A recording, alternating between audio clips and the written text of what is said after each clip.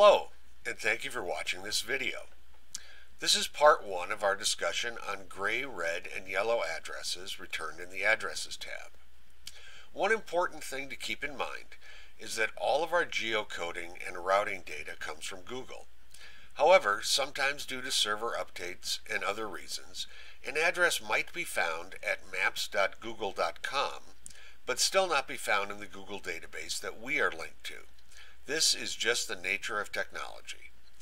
Another important point is that our system works best with complete addresses, including city, state, and zip code. Our system does not know where you are and does not automatically search for addresses near your physical location. If you input just the street and house number and expect the system to know that you're in Rapid City, South Dakota, for example, your results are going to be spotty at best. The first step when addressing your yellow, red, or gray addresses is to isolate them by unclicking the little eyeball in the green address box up here. So what do we do when addresses get returned as yellow, red, or gray? Let's start with gray addresses, as these are the easiest to fix. An address will turn gray when there is a duplicate entry for that address. Sometimes your address list will contain duplicates if you have multiple customers in the same house or building. Other times it is simply a duplicate field in your spreadsheet.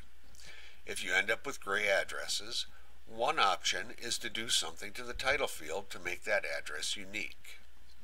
This can be as simple as adding a digit to the title field. Or, if you choose, you can simply delete that address. If an address is returned as red, this means that either Google was unable to find the address at all, or there are multiple listings for that address. The first thing to try is to click the Verify link next to the address. Sometimes this will generate a couple of options for you to choose from. In which case, if you know that the address is in one of these two places, you can choose the appropriate place from the selections. Another reason an address can be returned as red is simply because the name of the street is misspelled. So sometimes double checking the spelling or altering the spelling slightly will help Google find that address. In some cases, an address may simply have not been added to Google's database yet. This can happen in new housing developments, for example. One trick to try with red addresses, if Google cannot find it at all, is to go to a different mapping service and try to find the address there. Sometimes Bing Maps or MapQuest will be updated before Google. If I can find the address at Bing Maps, I can copy the coordinates back to my route online, and this can help Google geocode the address. As an absolute last resort, I can enclose the coordinates in square brackets, and my route online will place a marker on that exact spot on the map.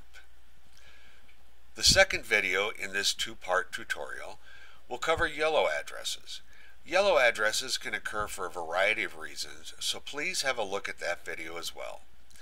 Thank you for watching, and thank you for using my route online.